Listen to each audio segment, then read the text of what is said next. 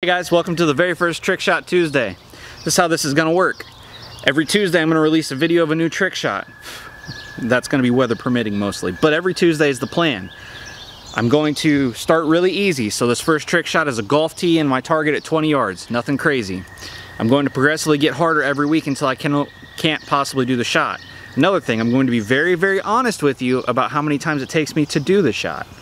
The biggest reason I'm doing this is, one, it's going to make me a better shooter, and two, I get really bored in the evenings and it gives me an excuse to shoot the bow. So, I'm going to start up the GoPro I have down there on the target so you can actually see the object I'm trying to shoot, and I'm going to shoot it. That's close.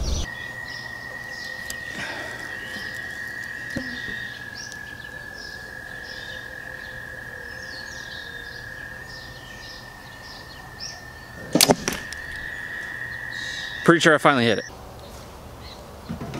Woo! I got it, finally. It's not gonna, but yeah, you can see it's broke.